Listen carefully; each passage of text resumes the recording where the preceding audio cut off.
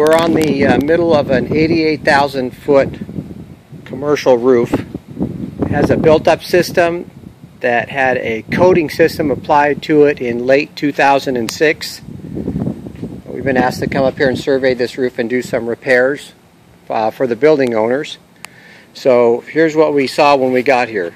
So this is a 6-year-old system that the roofing report said was touched up and maintained 3 years ago in 09. So here's what you can see now, where you can tell where the coating's had another coat added to it.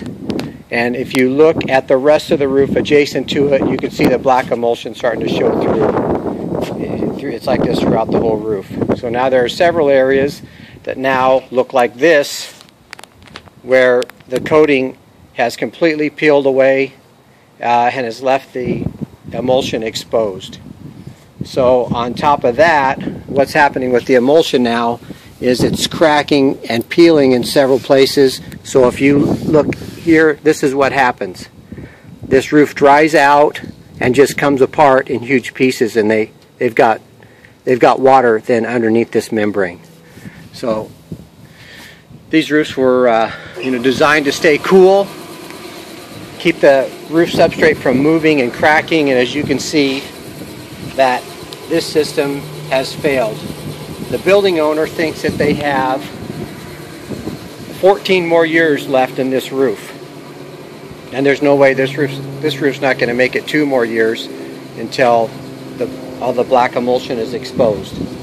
This is why we stress all the time about the reinforcing being in the coating and the perm rating being great. It's so important. When you don't have a great perm rating in your coating, this is exactly what you see right here. Every little bird bath where water sits for any extended period of time, meaning 48 hours or more, the coating just comes apart. And this whole roof has been done like this, and you can see this has cost them thousands of dollars, and it's getting ready to cost them thousands of dollars more. This is why a lot of roof consultants don't like roof coatings, because they're getting specs from different people, and these specs haven't been proven to work. And we have dozens and dozens and dozens of buildings like this, where these systems have been put on and they come apart just like this.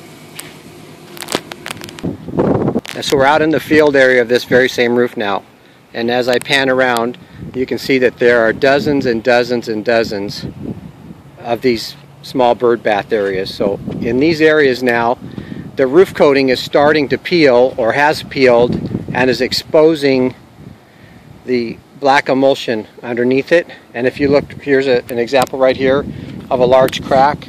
As this stuff heats up and expands and contracts with no